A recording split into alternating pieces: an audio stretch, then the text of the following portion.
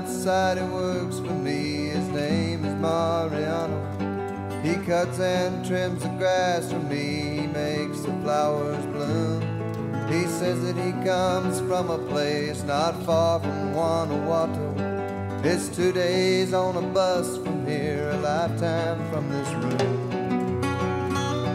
I fix his meals and talk to him in my old broken Spanish. He points at things and tells me names of things I can't recall. But sometimes I just can't but help from wondering who this man is. And if when he is gone, will he remember me at all? I watch him close, he works just like a piston in an engine. He only stops to take a drink and smoke a cigarette. But when the day is ended, I look outside my window. There on the horizon, Mariano's silhouette.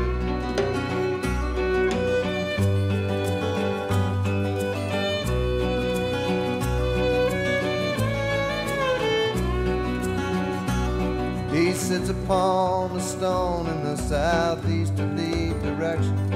I know my charts, I know that he is thinking of his home. I've never been the sort to say I'm into intuition, but I swear I see the faces of the ones he calls his own. Their skin is brown as potter's clay, their eyes void of expression. Their hair is black as widows' dreams, their dreams are all but gone. They're ancient as a vision of a sacrificial virgin, and her son is crying from a baby being born.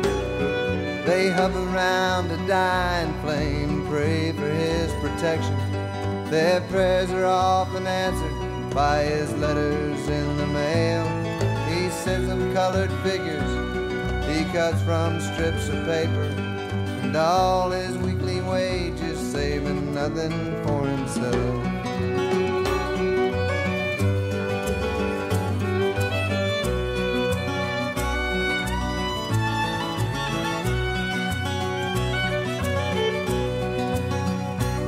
It's been a while since I've seen the face of Mariano.